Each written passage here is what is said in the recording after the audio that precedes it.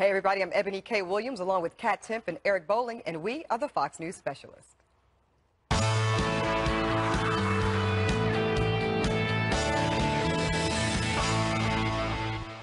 Senate Republicans debuting their long-awaited health care bill. It includes a repeal of Obamacare taxes on high-income households, rollbacks of expansions to Medicaid, and revamps insurance subsidies to low-income users. But it's hitting a major roadblock within the GOP. Four Republican senators, Ted Cruz of Texas, Ron Johnson of Wisconsin, Mike Lee of Utah, and Rand Paul of Kentucky, are voicing their opposition to the bill in its current form, jeopardizing its passage. Senator Cruz spoke about it a short time ago. I want to get to yes, and the way to get to yes is fix the underlying problems, lower premiums, and I will happily be part of it. We can get there, and I think there are a lot of other senators who feel very much the same as I do. Senator Paul also elaborated on his opposition just a few moments ago with Neil Cavuto. Conservatives want a repeal bill. I want a bill that looks like, feels like, and is a repeal bill. My fear is that when I look at this, I keep reading it, and it's like, it sounds like Obamacare to me. It doesn't even sound like Obamacare Light. In some areas, it may be Obamacare Plus on the subsidy side. We can't have a bill that spends more than Obamacare in the first couple years and call that a repeal bill.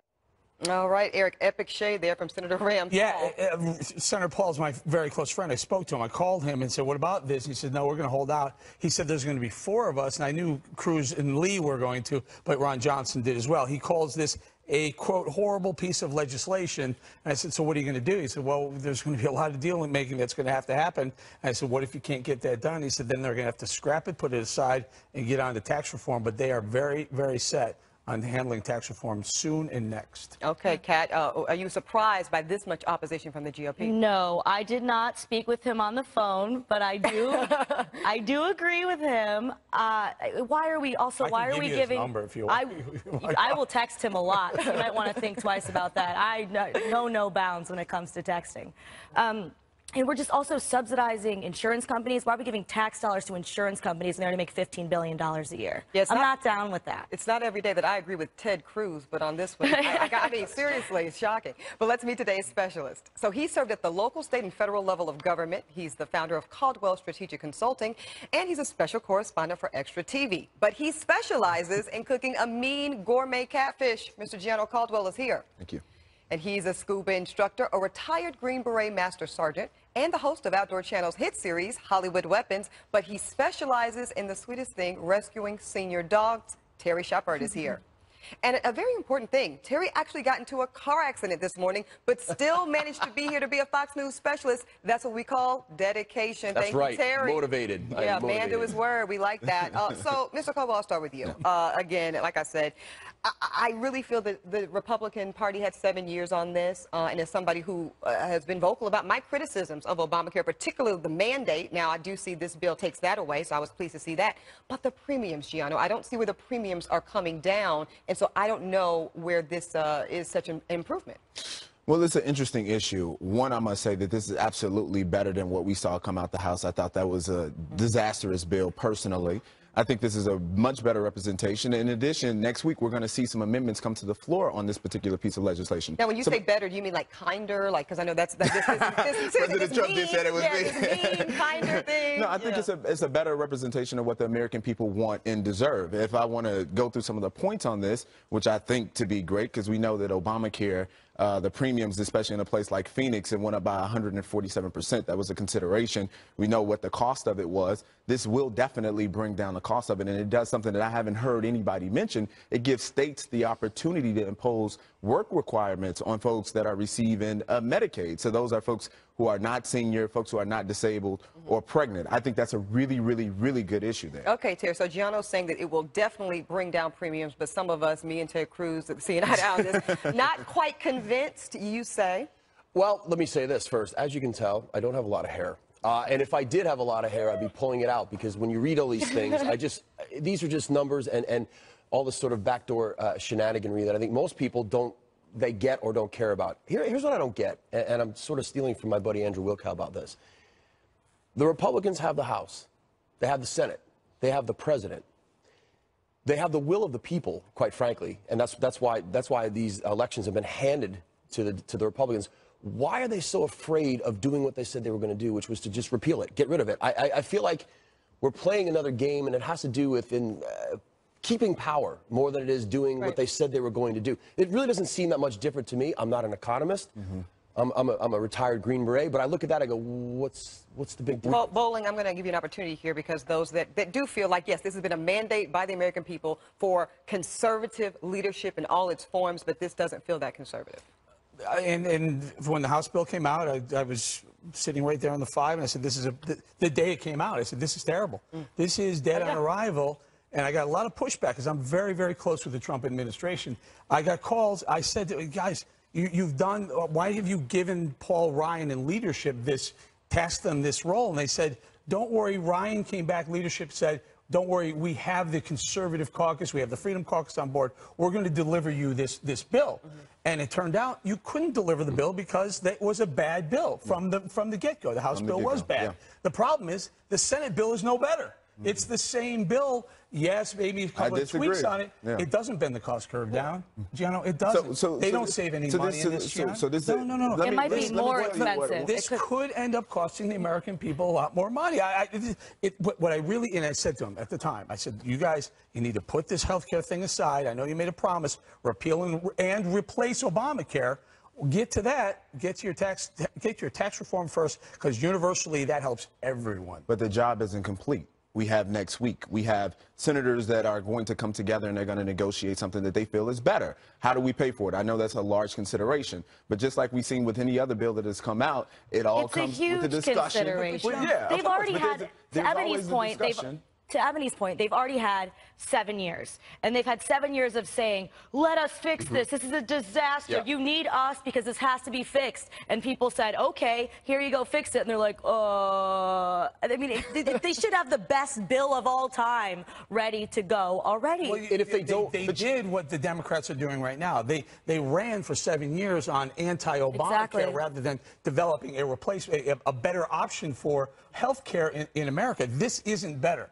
This doesn't do any of the things that they said we need to get Obamacare. Yes, Obamacare is failing. It's an unmitigated disaster, and it's getting worse. So I understand where you have to start to defund Obamacare, but before you get into the replace part, just get something that works. That's good for the American people in general, not just a few. Since the Republicans at this point sort of blew it, right? Why wouldn't it be better at this point to do what they said they were going to do, repeal it, and maybe wait a couple years while they get something that's politically, I'm going to let you in, G. What do you think? Politically, that's a problem, though, Terry, because if you pull it back, right, the consequences, and then it's going to, timing, midterms, right around the corner. I do think if they're going to repeal it, I don't have a problem with them replacing it, Eric. You know that, but it's got to be better. It's got to be better. Simple temporary Band-Aid on this problem. You forget health insurance prices.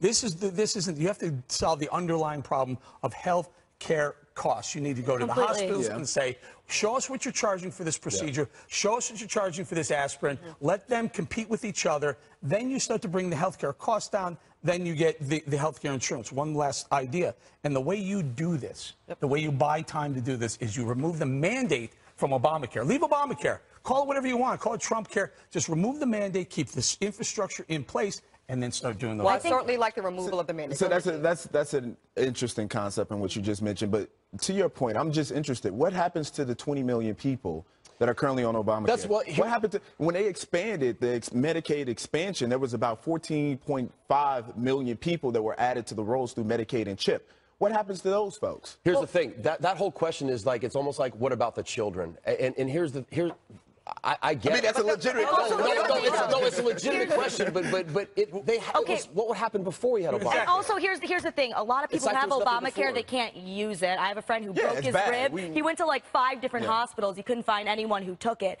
And to Eric's point, I completely agree. We've kind of lost sight of what insurance should even mean. It should be insurance in case something catastrophic happens. You can't pay for that. Now you can use it for like weight loss training or something like that. So the prices keep rising and rising higher and higher. Well, you know why? So if we on 7 million people to enter the marketplace, 7 million young people to enter the marketplace that didn't. That's why the prices are rising. The price is also rising, G, because of the middleman, the insurance company. Exactly. That's what I think that the lobbying. What do you mean? We should be paying for everyday health expenses out of pocket, and costs would be much lower. Plus, the doctors would be held accountable to the patients rather to the insurance company. Instead, the idea is to use tax dollars to pay insurance companies more money, and that's the conservative answer. I'm sorry, but no, $15 billion That's a year. A year, Exactly. I think the American people also we don't believe that we are going to get the straight talk from anybody on this. And people like to use the CBO numbers. Who are those guys? Congressional Budget Office. They haven't scored this bill. I'm joking. Yeah. What I'm saying is, who are they? Everybody uses the CBO as a, hey, if it works for them, they like to quote the CBO. Yeah. The CBO does not predict the future. They don't know what's good. We're going to 5 years. Something could happen. Medical breakthrough, something like that, something that we don't even know. So the CBO, in many ways, is not particularly a great yardstick to do this on. And I just think, again, like you were saying, Eric, we're all acting like there was nothing before Obamacare. But there were a lot of sick people that weren't being covered. That's what I liked about Obamacare. That was about the only thing. The 20 million you're talking about, more than half of them are basically new Medicaid assistance. And the problem, Medicaid expansion, you're talking about the 14 point. And health insurance and health care are not the same thing. Just because you have an insurance plan doesn't mean you're getting the care That's a piece of paper. If you remove this Obamacare thing, you're not going to have 25 million people looking for insurance. They're still going to be taken care of. it'll be like 10. But also, though, and I think I agree with you here, Eric, and Gianno, help me here, this Senate and this House legislation is still including a Medicaid expansion. So it looks like another, quote, entitlement program for conservative people that are looking for something that's cheaper and better. Well, they're pulling back on it. That's the point. I think with the House version, it was to pull back immediately, or rather not allow for new people coming onto the system that have that kind of coverage expansion of Medicaid. This one is about 2 to 4 years. So there are things that are happening. And I got to tell you, we cannot discount the conversation, the discussion. This was considered a draft bill, a discussion bill, if you will. And now we're having the discussion. And senators are watching this program right now. We're having a discussion. And they're saying, hey, maybe. Let's say Rand Paul, Mike Lee, Ted Cruz, and Ron Johnson, the 4 senators who have said they're not in favor of this bill, they somehow figure out a way to get those votes. The way they're going to do it is to make it so up their alley, the Freedom Caucus, libertarian, whatnot, that the moderate Republicans are going to say, I'm not for it now. Then you have a senator in Vermont, you have a senator in Maine, I'm sorry, you have a senator in Alaska. Alaska, which is I don't want this either if it becomes too conservative. Yeah. That's why I said to the Trump administration, jumping off the first major piece of legislation being health care, 1/6 of the economy, $1 trillion a year, may not have been the right. The most complicated thing to fix, Gianno. Yeah. The most complicated versus Wasn't this always the plan, though? Tax reform makes more sense. Yes, but the whole point of working with Obamacare first was to be able to get some of those savings and push them over. That sounds the very principle. part horse to me, Gianno. Well, that's when you have you can't put that as the mandate for being successful. But they don't know what to do. If I have a list of things I have to do, I generally don't start with the thing I don't know how to do yet. I make sure I know how to do it before I start it. And especially if I want to be telling everybody I'm starting it. I don't want to embarrass myself, and that's what they've done here. I think this is all part of the idea, though. If you think about it, wasn't this part of the plan? Wasn't this part of the plan when they introduced the Affordable Care Act? Because look at what's going on right now. Once you put this stuff in place, which they did, which they rammed down our throat, this was going to happen. And they knew this was going to happen, whether they lost power or not. They knew that once you give people things, once you put these entitlement programs in place, imagine if you take them away. You hate grandma. You hate kids. You hate people with diabetes. This is exactly what's happening right now. They knew this was going to happen. I don't even disagree or question what you're saying, but ultimately the people of this country have elected Republican leadership to give them something better, and I think it's incumbent upon our leaders. I think the first thing they did was to repeal it. I think it's a good and start. they ran these Republican leadership. On this Paul issue. Ryan. We need to repeal and replace Obamacare, and then for 7 years you came up with. Twiddling your thumbs. Now it's just keep it and tweak it. Hopefully it's just opening negotiations. It is. All right, It is. President I still don't have any hair, by the way. announcing that he has no secret tapes of his conversation with former FBI Director James Comey. What's all this fallout about the Russia probe? Back in a moment.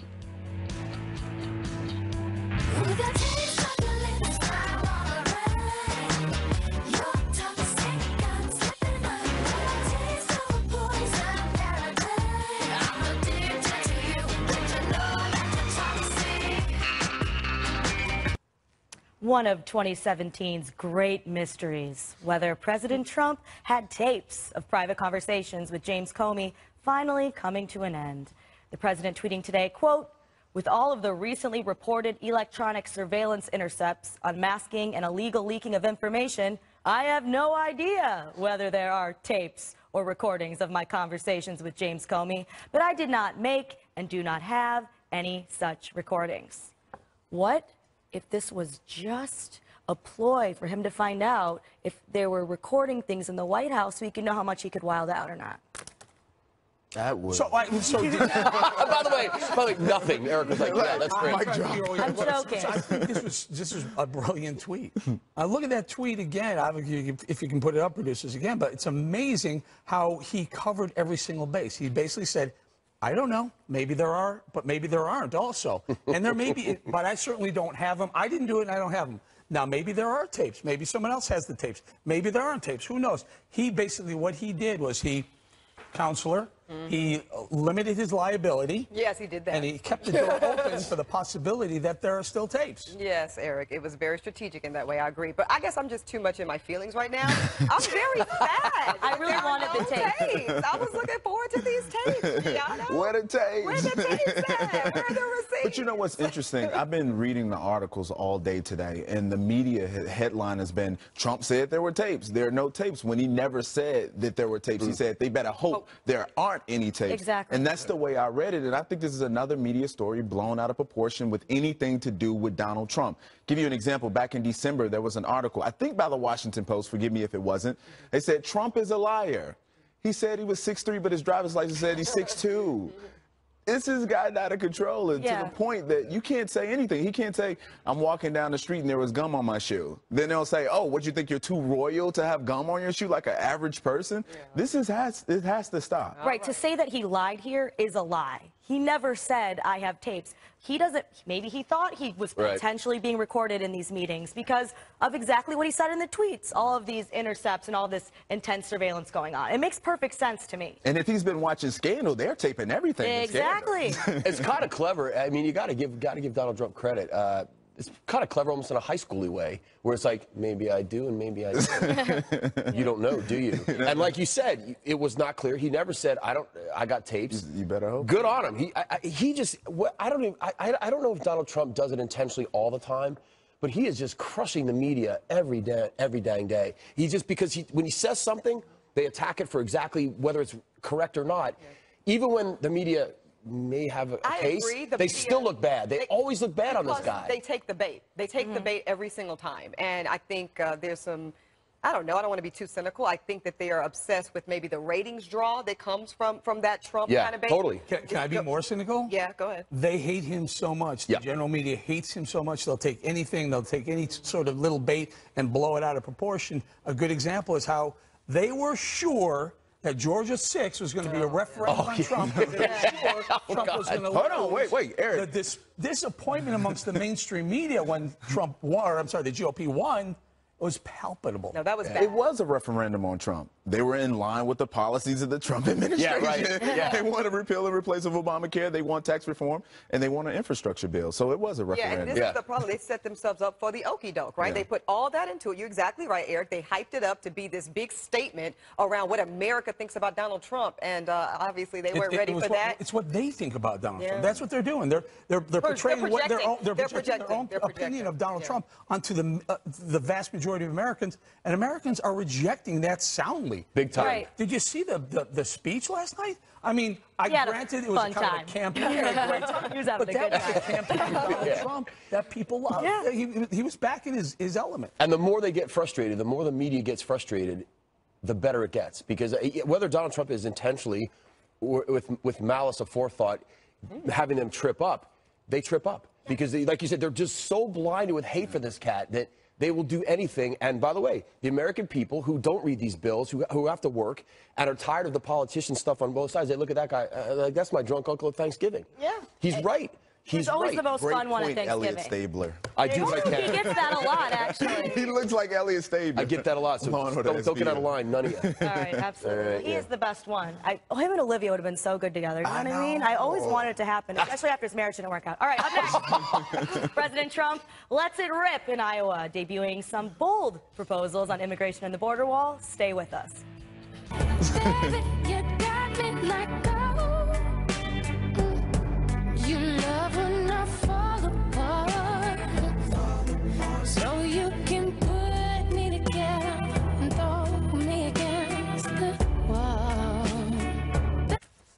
President Trump serving up a big slice of red meat to his supporters on immigration while in Iowa last night.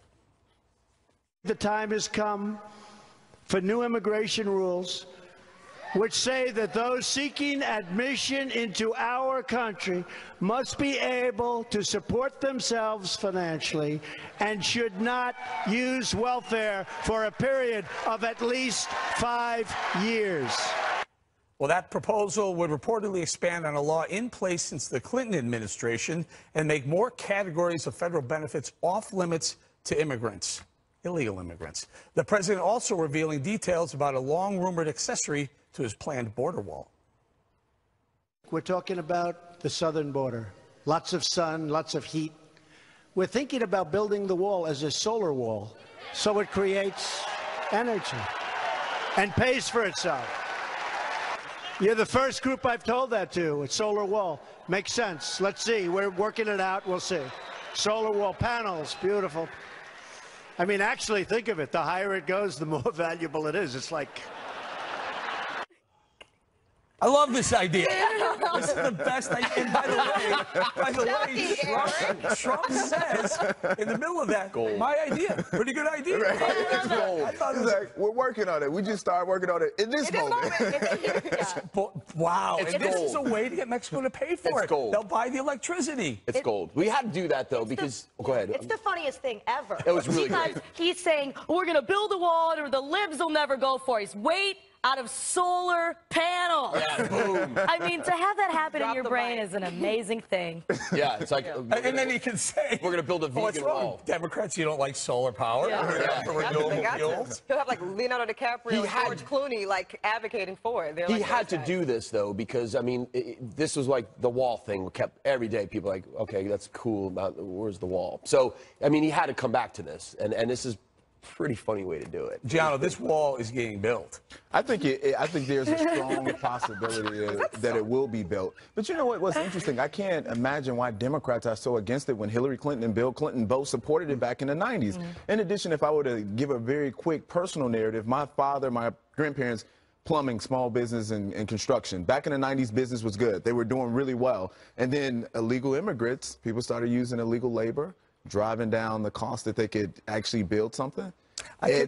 Ebony, and things change. Can I tweak Trump's proposal on solar panels on the border wall? Go ahead. Have companies sponsor a mile of solar. They'll even pay for the solar panels, put their name on that. Talking about company. I just gave him the idea. Did you steal his idea? Wait I said company, and he was like, oh, yeah, companies. Listen, I can imagine Google like to sponsor a few miles. Well, maybe not Google. Not Google. No, but let me say this. Bring that to the Paris. Maybe a gun maker. Re-enter the Paris Climate Agreement by saying we're going to have a solar border wall. Okay, let me address Gianno's point, though, right? I hear what you're saying about your grandfather's story, and my mother's also a small business owner. Yes. Has that concern as well. But this is the thing about the first of all, Hillary and Bill Clinton, they evolve oftentimes about issues. So no one is paying any attention to what they used to be for or against. She also used to be for transatlantic trade, and we see where she is on that now. So that's irrelevant.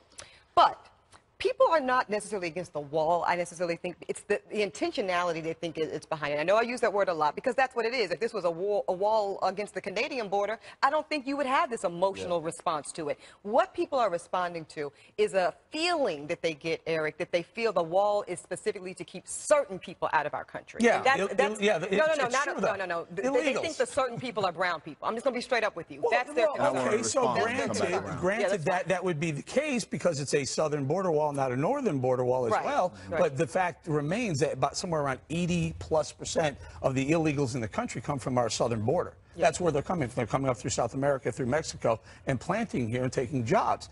The point is... Some of them taking jobs, Eric, that we won't do. No doubt. Yeah, right? Absolutely no doubt. And as you know, I'm more open-minded about legal immigration than most conservatives would be. Yeah. But the point being, the cost of the wall, whether it's $20, $30, $40 billion, the savings of not having all those illegal immigrants planted here, getting health care, getting subsidies, getting benefits, getting food stamps would pay for the wall itself. The welfare thing is often pitched as a sort of libertarian solution to not needing a wall. So it makes you sound like a jerk, but don't say, don't come here, but if you do, you get a bunch of stuff. That's not really going to work. I'm not sure I agree with you totally about the whole brown people thing. I think, and this is, again, why a lot of people are upset in the United States, because we're being told constantly we're racist. And Right. No, I'm not saying that's my feel, position. I'm just saying I think that's the feeling. I'm not sure that's true. I think have. most people actually, I think if the southern border happened to be because of climate, geography, and ecology peopled by blonde-haired, blue-eyed people that were pouring over the border that didn't speak our language, that were drawing off of our money and our welfare systems, I think he'd have the same. I think he'd. You think so? Yeah, I do. So first and foremost, Okay. him mentioning a wall has driven down illegal immigration by 64%. That's right. That's so, great. but to what you were just mentioning about the evolution, we can talk about other politicians that wanted to evolve, like Rahm Emanuel, who's now for sanctuary cities. Why is he for sanctuary cities? Right. Because he needs the Hispanic vote. That's the reason. Yeah. So when they decided that they need more Hispanics to vote for him versus the white middle class, then they said, "Oh, we're going to come out. We're going to come out." I'm not really pro a Clinton evolution. Yeah. Can you explain to me why a softer border policy is pro-Hispanic? No, I don't think it is. I just feel like I'm in favor of Hispanics that 2 can walls. vote here That's are all. the ones who are here legally, right? I'm totally into it, But Eric. their families, I'm though. not opposed to the wall. I just think we should have 2. That's all. 2 walls. We got 2 But that's oceans. but that's almost a politically correct thing, because the problem isn't from our northern I know. border. I'm just. I thought you were that serious. Was sarcasm, Anti-Canadian? I thought she was being serious. I don't know what's going on anymore on this show. All right, we're going to leave it right there. Nancy Pelosi, one of my favorites, feeling the heat as the Democratic Party melts down. Are her leadership days numbered? We can hope so. We'll be right back.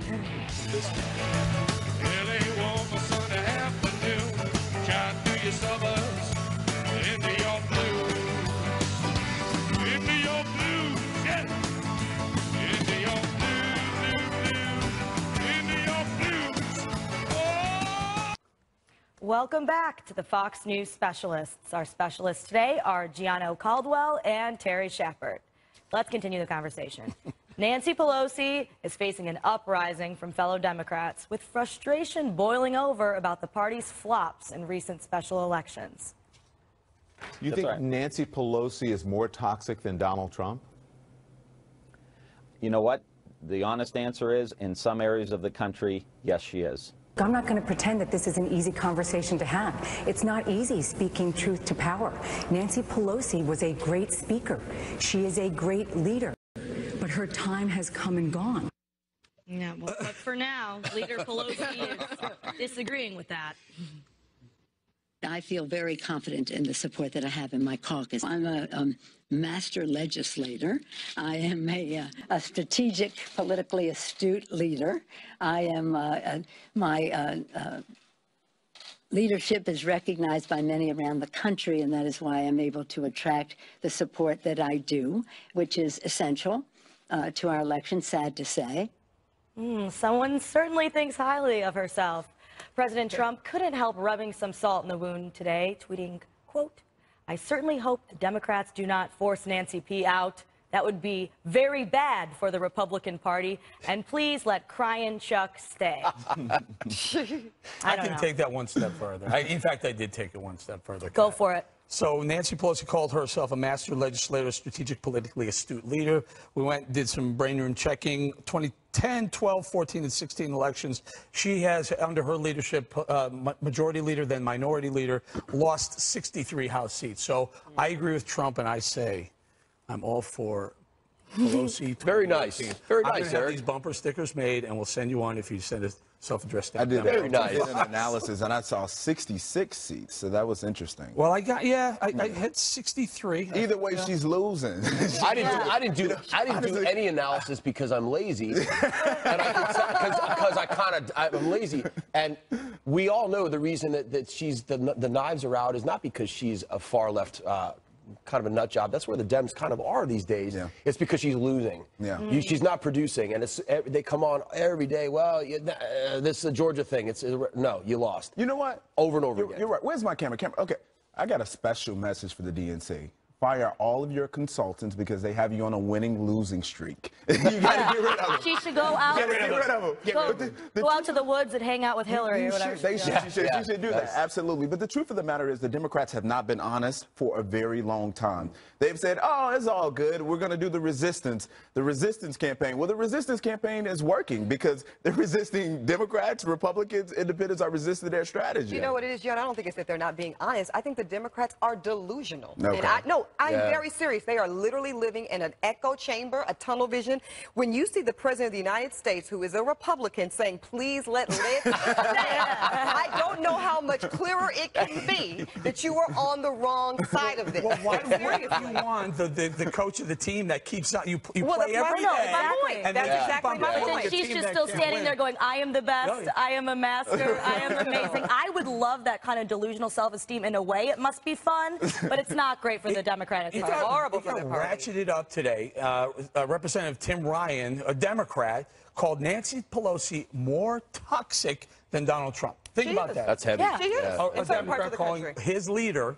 I mean, so then this becomes the question, though, Eric. If they feel this way, and this the Congresswoman wants to get up here and talk about speaking truth to power and all that crap, I think that's really easy to do on a cable news program. Right. I think what's more important is in the leadership meetings of the DNC, what do they do? Step up and put some. They had an opportunity, Eric, to put in some new leadership to be responsive to the wipeout they got in November, and instead they doubled down on the stale, old baggage leadership that has gotten them nowhere. And Old baggage, she said. Old baggage. You and I have had many discussions on this off camera, off air. And the truth of the matter is, and I go back to that part about them not being honest or delusional in your words. Sure. The truth of the matter is, in 2008, when Republicans took that shellacking because President Obama came in, Obama won, and they won everything else, there was a Republican congressman that said the Republican brand is dog food. He was honest. The Republican activists were honest. We need to retool. We did, and we won the House, and we won the Senate, and now we have the White House. So we have the power, but we were honest with ourselves first and foremost. They haven't really been doing you want to be honest? You want to be honest, Gianno? Go ahead. This health care bill, you think that's going to be okay for Republicans in 2018? I think that we're going to further the discussion into next week. We flipped the House back to Republicans under Nancy Pelosi's leadership in 2010 because of Obamacare. Now we're offering up a similar health care bill. You think the Republicans are going to eat it in 2018? No. I think the Republicans are going to win in 2018. We have no choice. We have no party to defeat us. Pretty much, they're lost. Be careful but that's with not the that, point. though. Be careful with that, Gianno, because if you expect to win by default, as what I hear Eric saying, you might be setting yourself up for the same type of That's exactly what happened in 2016. Look at Trump. He's still having campaign rallies, those town halls? Do you remember how effective those town halls were grassroots organizations, call them Tea Party, call them whatever, were going into Democrats in town halls the summer before the 2018 election and just dismantling the Democrats? You don't think these Republican congresspeople who are all up in 2018 are going to feel the same heat from Democrats? We're repealing Obamacare. I consider it a repeal, and we're going to further the conversation into next week. And the better it's not perfect. Don't get it right. The better replacement is where? Yeah, even the Republicans are really calling it. So who do you guys think? You guys are because this is what they pay you dudes the big bucks for. You're Elliot Stabler. They pay you the really big bucks. Yeah, right. And you're all welcome for your freedom as a special forces guy. Who do you think is a good candidate to replace Miss Nancy Pelosi? Do they have one? Yeah, well, this guy, the guy just told Ryan. Tim Ryan. But he actually ran against her for the. But he didn't win. Do you think now they're going to are they seeing the light now? He's got to be it. Yeah, okay. He's got to be it. He has to. All right, straight ahead. The mainstream media is freaking out over President Trump and his comments last night about the poor and the economy. Stay tuned.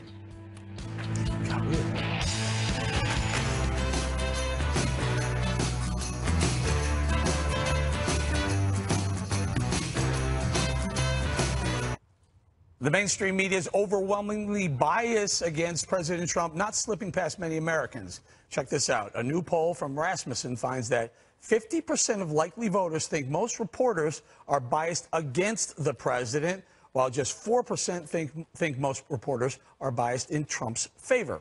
Case in point, the mainstream media is losing its mind after his remarks last night about top economic positions in his administration and who he's hiring.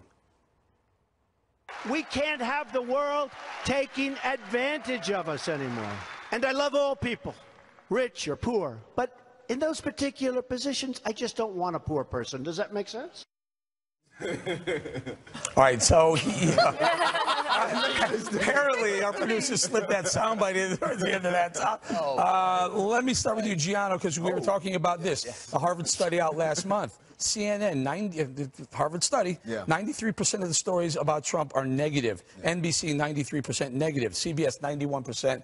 And New York Times, 87% negative about Trump. And that is a liberal Harvard study. I know. That's so interesting. And the 4% that they mentioned that was biased in favor of Trump, were you the entire 4% in that one? Or? No. I'm kidding. I've been drinking the Trump vodka. Sorry about that. Seriously, I think the media definitely has something out against Trump for a couple different reasons. Think back to the election. During a primary, they wanted to have him onto their programs. I used to watch Trump interviews just to hear Trump because it was entertaining. And they loved him. They loved him. They didn't think he was going to win. But when he won the primary, that's when they turned all the alarm bells on. So now, since they slept at the wheel and they're continuing to sleep at the wheel because they think the American people are going to buy it, they're trying to angle as much as they can against Trump. What say you, Eb? Well, Eric, I was saying during the break, I didn't vote for President Trump. However, even I am at a point where these updates come through my phone from some of these news networks, and it's like the petty never stops. Like, seriously, they are actually undermining their credibility as organizations, Eric, at this point. I think it's silly, and I think it's short-sighted. I'll finish with this. I think there's some things the president says that are outrageous. That made total sense to me. Why would we put someone who has not demonstrated responsibility in their own personal life in charge of the economic well-being of our country? That seems sometimes rich people aren't good with money. I understand that. MC Hammer was very rich in 1991. Now, not so much. Fair enough. But if you're consistently poor, I think it's fair to say you're not going to do well with America's money either. Wait, no, of course, and he was talking specifically about Wilbur Ross, whose specialty is restructuring failed companies. So in that case, yeah, it's a guy that's good with money. He's rich because he's good with money. That does make all the sense. All right, Terry, let me ask you. So I spent the morning in an oral surgeon's office, right? Big fun. A lot of fun. It's a lot of fun. Bone grafts, stitches, blood. What? So here's the thing. Do you go to a dentist and when you show up and the guy has really bad teeth, do you just turn around and walk out? I wouldn't. Listen, you've seen me. I'm covered with tattoos. I wouldn't. If I was a woman, I wouldn't want me to be their OBGYN. There you go. Do you see where we're getting here? What I'm saying is, I said I certainly agree. I'm just saying MC Hammer would not be good for the job. But this actually isn't about this actually isn't about Trump in a way. America can't touch this. America, right here. The media hates you, and you know it. The media, the big media outlets loathe. They disdain and they hate most the middle Americans, and so. That's why they're so reflexive. That's why so many people reflexively defend Trump. They're defending themselves. Whether Trump is buffoonish or not, it's almost like, did you just insult my friend? Yeah. And that's what this really is about. And they have been exposed as people who do not like me your friend. Was I wrong to do that? No, it's great. Okay, and if I could take it a quick step further, we talk about during the primary how Trump would say things, and they would say, "Oh, why are people still supporting Trump?" Right. There were 42% of Americans, and I'm talking about white Americans specifically, that are living under the poverty line. His issues spoke to them because they've been left out by Democrats and Republicans. And a lot of people couldn't understand how someone who is so rich himself could connect and be the voice of those people. But I could. Exactly. Because he wasn't pretending to tell them better. And I think that's the problem. And he comes from humble beginnings. Remember, he got that small $1 million from his father. Before we go on that, hashtag Team Petty. I want to point out, Ebony, in that same Harvard study, Fox came in the most fair and balanced, 52-48. Negative, positive on Trump. You can't get much more fair and balanced. That was mostly just you, Eric. Right there. When we circle back, we come back with our specialists, Gianno, Caldwell, and Terry Schappert. Don't go away.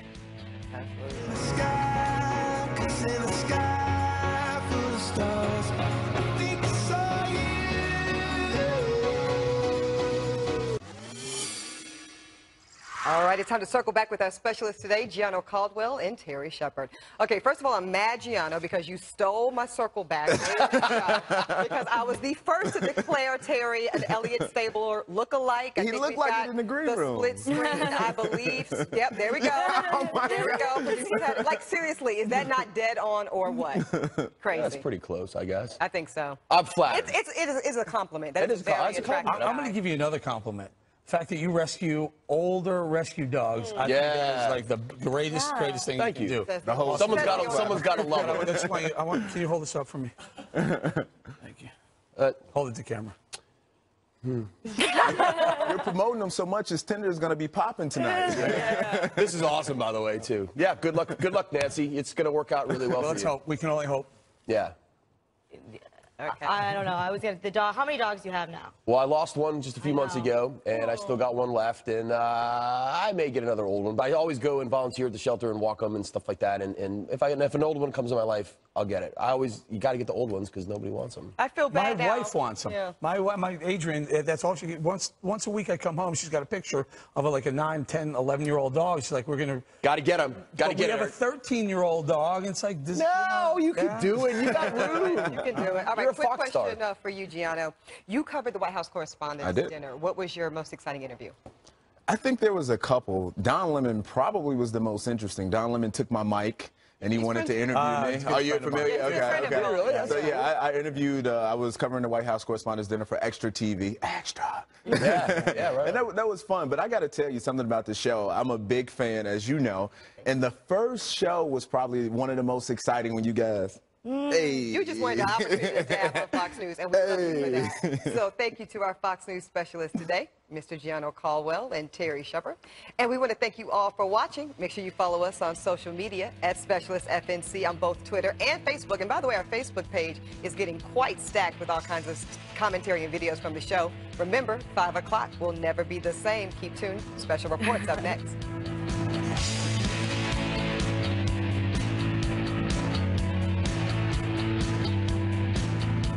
Senate Republicans unveil their plan to repeal and replace Obamacare, and the measure may already be on life support. This is Special Report.